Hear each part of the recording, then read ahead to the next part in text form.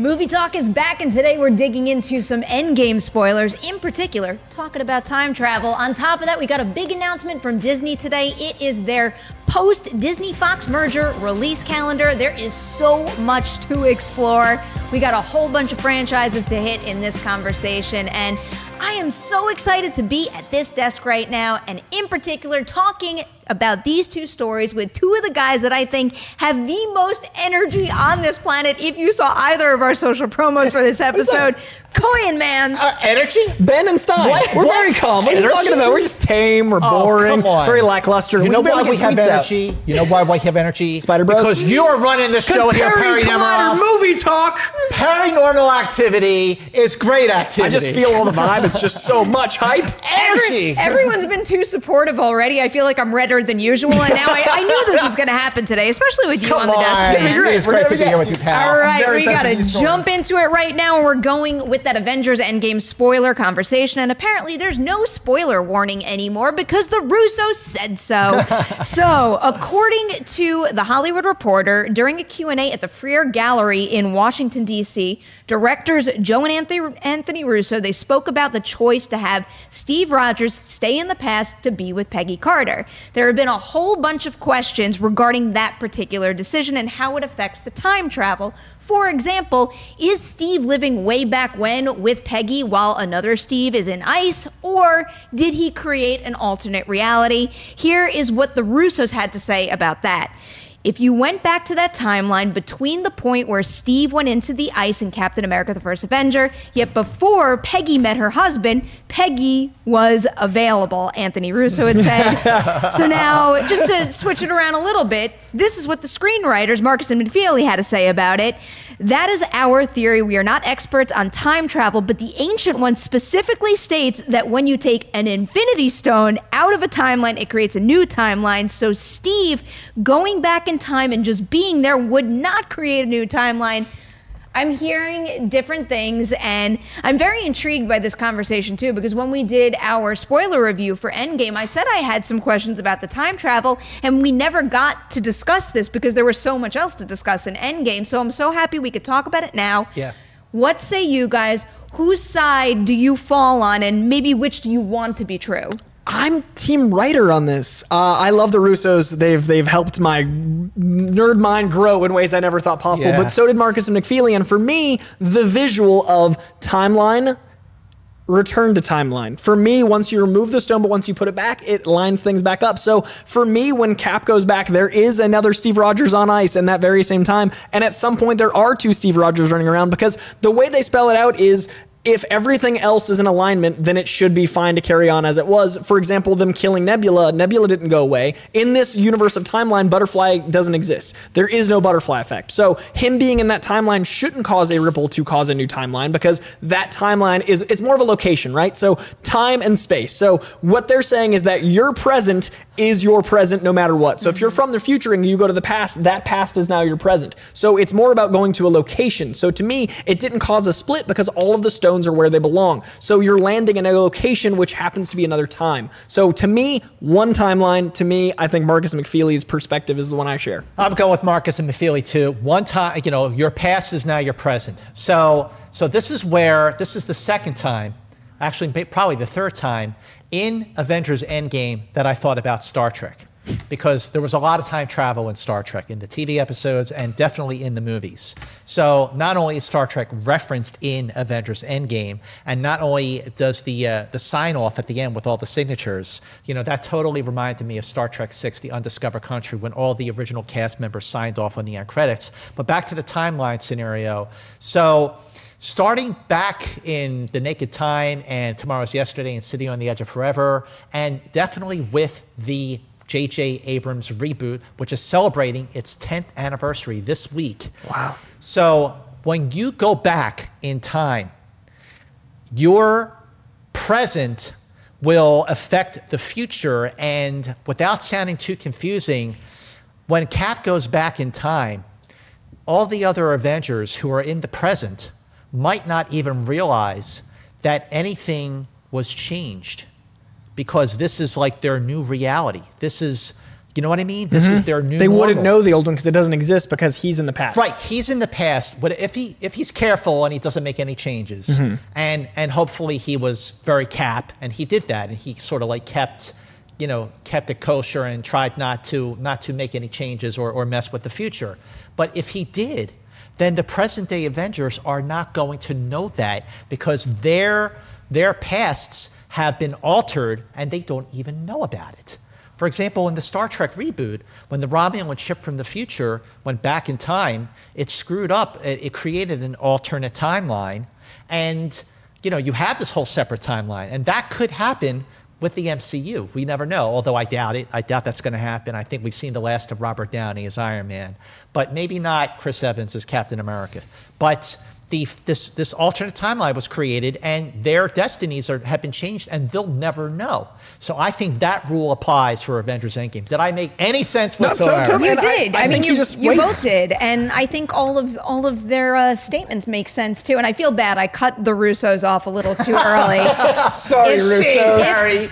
Well, they didn't fully explain it. They also said if Cap were to go back into the past and live there, he would create a branched reality. And then later on, they say, for example, the old Cap at the end of the movie, he lived his married life in a different universe from the main one. He had to make another jump back to the main universe at the end to give the shield to Sam.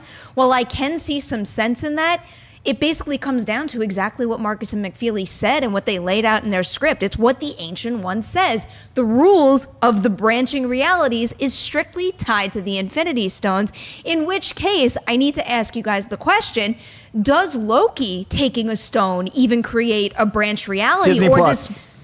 I think that's a Disney Plus show. But where did he go? If he just went to, let's say, Asgard or a different planet, isn't it still in that same reality, so never created a branched universe? I think since he removes the stone from that reality, it creates a branched universe because that's no longer part of the timeline it's meant to be at. That stone is meant to be in the possession of S.H.I.E.L.D. at that time. When it leaves the possession of S.H.I.E.L.D., it is causing a new reality, which is a large enough impact to cause a change, which would be an alternate reality, which I think is the entire basis of the Loki show. That's like a bullet point, like under their big Infinity Stone rule. Yes. Okay. So I feel like the Disney Plus show is the moment he ghosts out, that's where he travels through time. It creates alternate realities. That way you don't have to mess with canon. You don't have to mess with the continuity. Everything exists in its own zeitgeist through the Loki show, but it doesn't affect the MCU over here. And I feel like Cap just waited and was waiting at that bench. I feel like Cap lived his life, and then he knew they were going to be there because he was there. He was and then just he's like, looking well, at his today's watch. the day. And then he Forrest Gumped his way and just fucking hung out, just broing out, just waiting on the bench. Well, obviously he knew what was going to happen. So this is the thing, and that brings up another point. So if he did sort of alter the timeline in any way, he must have known for sure that the timeline wasn't going to be messed up that much, and that the Avengers would still be there after returning the Infinity Stones. I mean, he still knows that everything is going to work out. He's just not messing with it. So what? At least not in a big way. But then the whole thing with Loki. That's a different show. Well, that yeah. is a whole other So with the way they describe it, or in particular Markus and McFeely, that would mean that while our Cap from the main MCU timeline, who we've been following all along, while other Cap is still in ice waiting for his time to be de-thawed and join the Avengers, he's quietly living a life with Peggy Carter. Look at it this way. Look at it, the Planet of the Apes series, not the newer versions with Andy Serkis. The original 5 films between Classic Marky Mark film. What's that? The classic Marky Mark film. Planet of the Apes. Oh, God, that never happened, man. That movie from 2000, that was July of 2001. That was like the worst movie ever. But no, the original 5 films from the 68 to 73. So to wrap your head around, you have to wrap your head around the paradox of time travel, which is impossible according to Einstein. But so when Charlton Heston goes into the future, he goes 2,000 years into the future, and he's on the Planet of the Apes.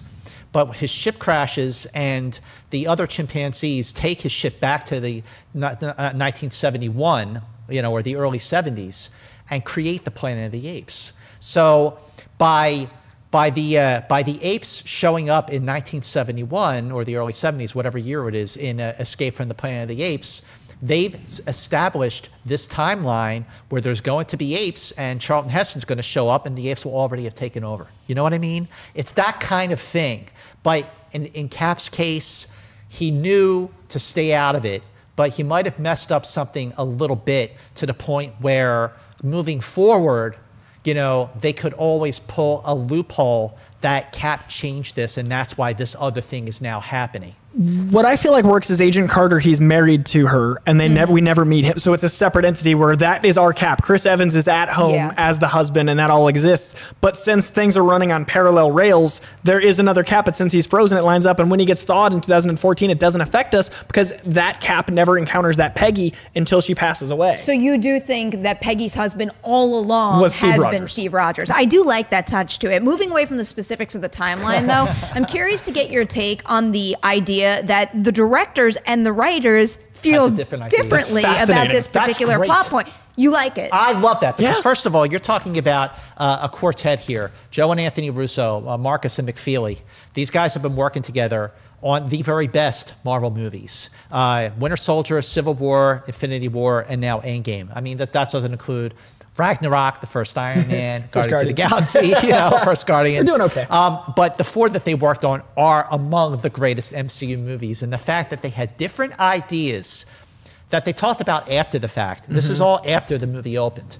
And if they had different ideas, but yet they still pulled this out of their hat to work on these four movies. That's how dense That's really amazing. To me, it's impressive that you can be so creatively flourishing and also have different perspectives, and the movie still feels solid. It didn't feel disjointed. It didn't feel like a scenario where your writers and directors didn't agree. I walked out of the theater like they made the movie they wanted to make, and they did. Right. 4 different people made the movie they wanted to make. They just happened to see it differently. And I think good cinema is interpretive. I think art is subjective, right? Yeah, so when I look at a piece of subjective. art, it should be this. And 4 of the creators making that art and then us having subjective opinions is the point. But can you just imagine, so you get the Russo brothers and Markus and McFeely in the room together. And this is like after, you know, Avengers has made like $5 billion worldwide. So they, you know, they go up to each other and they go, so let me get this straight. You know, the movie's already done. And they're going to go through each other and they're going to say, so let me get this straight. So when you wrote that, this is what you meant? Because when I directed that's what you meant? This is what I meant. 10 years from now, the round table is going to be fascinating. Oh my God. I cannot wait for that conversation down the line. Well, this is the exciting thing, and this is why I'm okay with it. Normally, I like everything to be like perfectly mapped out and easily explainable, but I kind of love the conversations that come from this. And the fact that the movie almost justifies multiple ways of thinking, it makes it all even more exciting. We have a whole bunch of people chiming in on the chat right now, and we have Akshu, who I think agrees with us here, or actually, no, this is the opposite. He says, I don't think Loki creates the branch because the stone wasn't taken out of the timeline, but rather moved within the timeline, which is actually where I stand, but that's not how you explained it, Coy. I feel like he goes to another time when he leaves that moment. We don't know where Loki lands. I don't think he lands in that time. I don't think he lands in 2012 or 2014 or wherever that was. I think he lands elsewhere, and that launches the Disney Plus show. We don't know where he lands. Which is totally possible. We don't know where that stands. And then we've got Emil saying, I think the Loki series is going to be in the past, in the reality where he dies. I think no matter what, Loki is gone. In continuity, Loki's gone, so therefore he had to go to another time for him to be alive. In main MCU timeline. Correct. So if Loki died in Avengers Infinity War, right? Okay, but Loki in 2014? Was that when he took the stone and disappeared? Was Avengers 2012 or 14? 2012. 2012. The first one was 2012. I was thinking Winter Soldier because of Robert Redford, which was amazing. I love that moment. That was amazing. So, but if he takes it and disappears, how is he going to die in 2018? You know what I mean? So it has to be an alternate timeline in order for there to be 2 Lokis. This is all great conversation. It's so confusing in the best possible way. Yeah, because it's really exciting to talk about. It sure is. They achieve this kind of conversation while still making a very satisfying and fulfilling movie. And that's really all I could ask for. Absolutely. Right now, I got to remind you guys that we are interacting with you guys the entire show. Dorian is on live chat duty, and he's sending me your thoughts and also your questions. So keep chiming in there. We really want to know what you think. And also, we want you to know about all of the great programming coming to Collider. And right now, we got a little clip from Heroes. Hi, I'm Amy Dallin, one of the hosts of Collider Heroes, and starting right now, you can catch our show at a new time and format. We're coming at you Tuesday nights with a new shorter Collider Heroes and a longer Collider Heroes podcast, where Coy and I are gonna talk your ears off. You already know that's coming. So make sure to go to YouTube, subscribe, and find us on the Collider Heroes podcast feed for all of that sweaty goodness. So you guys have us live right now, but later on there's another live show, a special event, because as we told you earlier, there was the big release date calendar update. So our duo from Rule of Two, they're going to be live and discussing the recently announced / dated Star Wars movies. So tune in for that. 5 p.m. Pacific. Right now, though, we're going to discuss that stories ourselves. So hot. We need so much time because there's so much stuff to talk about. Just to give you a brief overview of some of the biggest stuff, I guess, that was announced, we have 3 Star Wars movies that were dated December 2022, 24, 26. On top of that, we've got 4 Avatar movies dated. Some of them have shifted from their previous release dates. We have December 2021, 23, 25, and 27. They dated all the way to 27. On top of that, Disney has moved New Mutants off of its August 2019 release date and dropped it April 2020.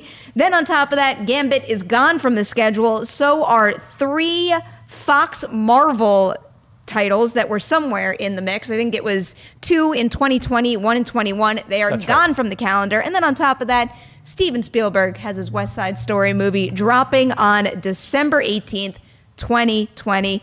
Oh boy, where to start here? Let's go with New Mutants, because we've recently discussed this on the show, specifically with Jeff Snyder here, where he laid out a really kind of like handy chart of all their possible routes. And I'm curious, Mantz, because you were on that show, does this release date push change where you stand on that matter? It changes it a little bit, because originally when we were doing that show, was when it's you, me, and Jeff, the FIC team, we were talking about having it pop up on either Disney Plus or having it open in February of 2020. So moving it to April of 2020, April 3rd, that's the weekend that Captain America Winter Soldier opened in 2014. It's a confident spot. It is a confident spot indeed, my friend. And actually, when Captain America Winter Soldier opened, that sort of pushed the summer movie season from the beginning of May into April. And that's why I like these last 2 Avengers movies. And Shazam and everything else. Yeah, exactly. I think that is a tremendous vote of confidence. But does that mean that they're going to do reshoots? They got time. I have a bold prediction here. Okay. I think, one, it means they're going to do reshoots. I think it means Disney is going to put some Disney money into this to make it the best possible movie it can be. And they can. Also, I think if we are getting Dark Phoenix and they decide to cut off the Fox version of the mutants there is a way to rework what they have for New Mutants into the MCU. Bingo. I think I'm what agreeing a with great you. theory, I'm agreeing with you. That is a great theory. With a little icing on top. Yeah, okay. I think New Mutants is not just going to be our first foray into the Fox Marvel deal on screen, but the post-credit scene will be tying in the mutants into the MCU as a greater whole, and that's why it's got the April release date. There you go. I think the X-Men are born April 3rd, and I think we see what mutant takes place, because the X-Men comics are beautiful in that they're separate teams all around, right? I think this is a good way to have a separate team that is going to be in continuity without sacrificing the movie or the MCU's Marvel mutants. And also you had, like you said, Perri, you had 3 other Fox Marvel movies that were taken off the schedule completely, 2 in 2020 and 1 in 2021. So by moving New Mutants to April of 2020, so I love your theory. I'm going with it. If I had a house, I'd bet the house that that's what they're going to do. But at the same time, I think that there should be a little bit of a space with regards to bringing like the X-Men into the MCU. Kevin Feige did say it's going to be like a long time. Those are his words. It's going to be a long time before you see an MCU actual X-Men title. Now, New Mutants, I mean, sort of X-Men. It's definitely in the X-Men universe for sure. But I don't think that they're going to like reintroduce Wolverine and Cyclops and not in a horror film. They won't do it in that genre. I think they're going to recast those characters and reboot them just like they did with Tom Holland in Spider-Man: Homecoming. But But I love your theory. It's awesome. I think one of these dates is a Deadpool movie. I wouldn't be surprised if it's a Deadpool I think movie that's how they do it. Let's not forget that they took those Fox Marvel movies off the calendar, but now we also have 8 untitled Disney Marvel movies coming out. I think one of those is Deadpool 3. I think there's a good chance that those, some of them at least, a few of them maybe, might be what were originally Fox properties. Mm-hmm. But if they do that, let's say one of them is a Deadpool title. Are they going to make Deadpool 3 a PG-13 movie? No. I think it's going to be Marvel's art. They've spoken to that they recognize what that was. I think as much as I enjoyed the experiment that was Once Upon a Deadpool, I think the best thing that happened was it not doing well, so Ryan Reynolds could go, hey, we tried.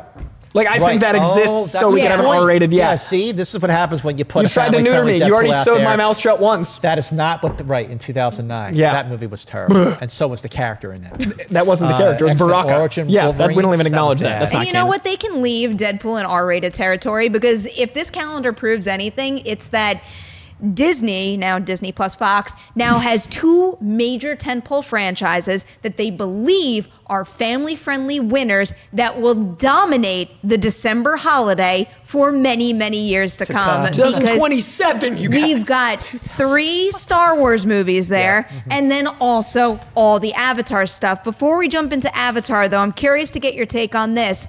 3 Star Wars movies. We know that Benioff and Weiss are working on films, and so is Rian Johnson. What are those movies? Is it one, the other, or are they working together? Benioff and Weiss. I'm going with them because they are crushing it. They have crushed it with Game of Thrones. Rian Johnson, Last Jedi, mixed. I mean, the critics liked it, but the fans were more divided on The Last Jedi than any other movie since. I've never seen a fandom that polarizing and angry, and it was like a civil war. It was a very intense divide. Yeah, it was I felt bad for the guy. I mean, it wasn't that bad, but it wasn't as good as it should have been either.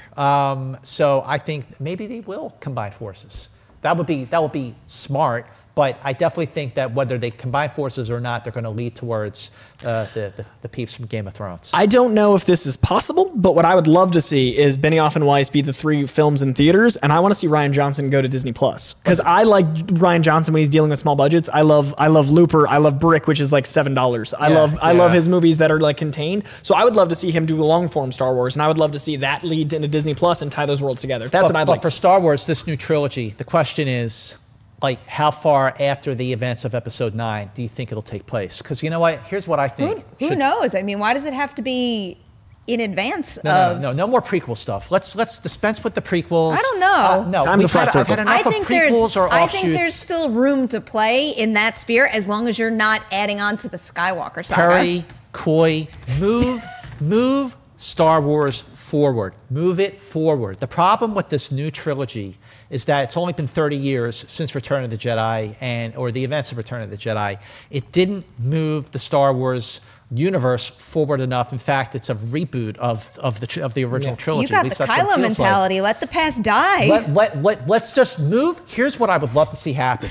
Move the Star Wars universe ahead 1,000 years.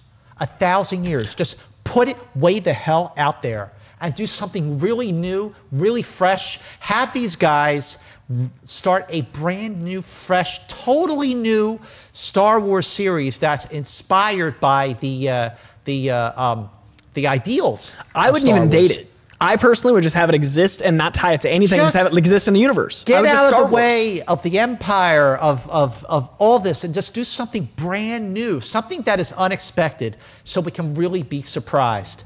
I think that's sort of been a crux with this new trilogy. The Force Awakens, I enjoyed it very much, but it felt like they played it safe. Do you think Knights of the Old Republic is coming? Like, because that's the other direction than you're saying, but I think that can tie in, like, beautifully. I just want to see. I want to be surprised. Yeah. I don't want it to be based on any of the books, any of the novels, the standalone novels that they do. Just make it something completely different, so that we can all discover a new Star Wars series. Brand new. There is so much meaty material, though, that they had in the EU that I don't know if it just gets kind of like relegated to that zone and never hits the big screen. I feel like that's a missed creative opportunity, but I'm always rooting for new too. It's just there's a lot that has been done before but has gone unutilized and undervalued that I don't think they should push it aside too quickly. But let's go into Avatar right now, because I know you got some serious thoughts on Avatar also, because wow, we got these movies through 2027. But do we want them? That's the question. That's your tweet. I'm curious what this take is. We want 4 Avatar movies between 2021 and 2027. The reason I asked that question is this. So when Avatar 2 opens in 2021, it will have been 12 years since the first movie. Now you could argue, well, it's been all those years between episode 4 and episode 1, and then between episode 3 and episode 7, you know, for Star Wars I'm talking about. But Avatar was one film.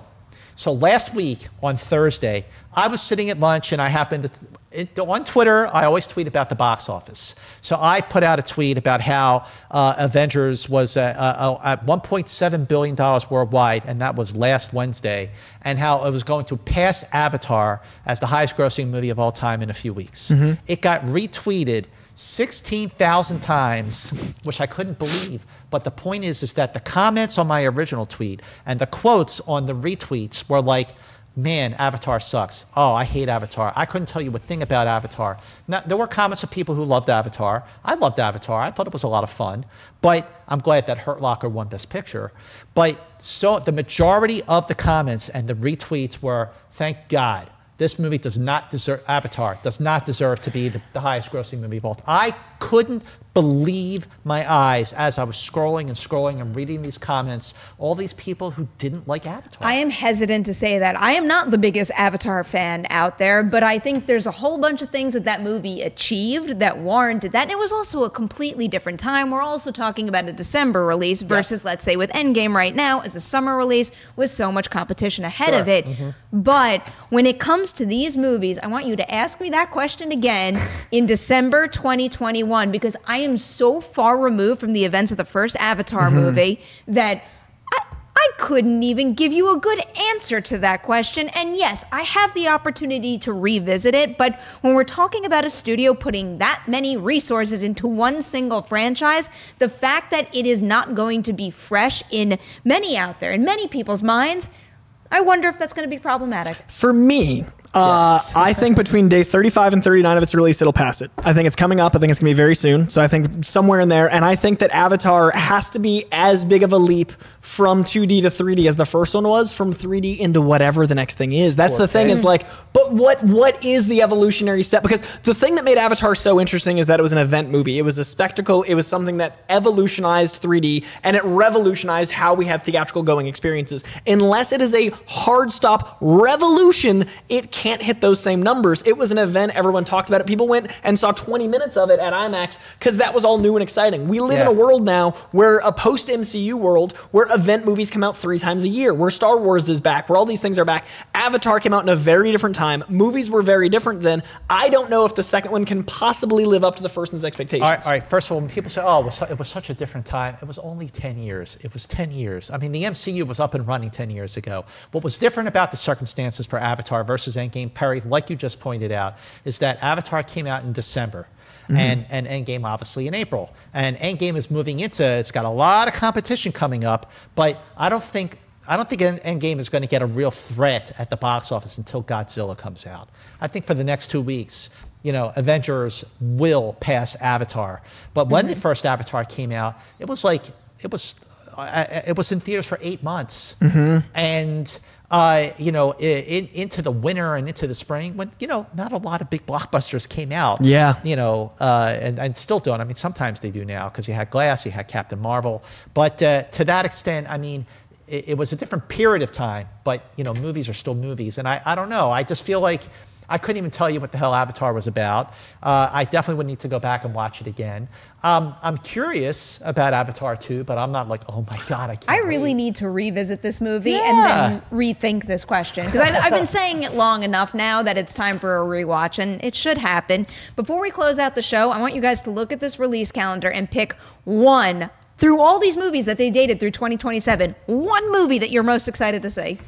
I would say the May release date in 2022 that is Marvel, because for one very specific reason, you don't know what it is. Because Phase 3 was, for me, not ruined, but for Phase 3, they released all of that slate, and I knew everything that was coming, and I was the one guy that was like, I like not knowing. So right now, in this moment, not knowing what that May release date is for Marvel is the single most exciting thing that can happen to me, because it's not anything we've heard of yet. So I like being surprised, I like event movies, I like being overwhelmed by trailers, so the furthest Marvel release date away is the one I'm most excited for. You're like, wow, what could that possibly be? I have no idea. And every event leads to it. Because Marvel's is cumulative. So every movie in between here and there is going to lead to that moment. Steering clear of the complete unknown, I'm going with New Mutants because of the conversation we just had. I've been rooting for that movie the day I heard about it, especially after I saw that trailer. I'm rooting for Josh Boone to wind up on top.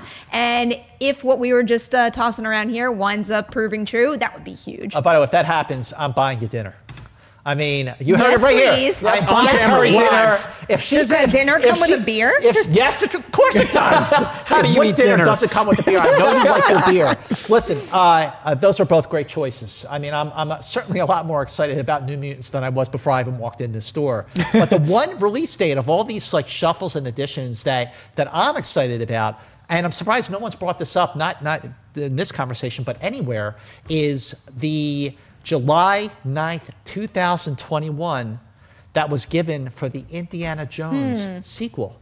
Like, wait a minute. I'm like scrolling through the list going like, wait a minute. July 9th, 2021, Indiana Jones sequel? Dan Fogelman. Well, probably a conversation for another day. But part of the reason why I didn't pick it is because that is so soon after West Side Story. I just have a feeling that one's going to get pushed back again. But Spielberg, who's directing both, he's doing West Side Story and Indiana Jones.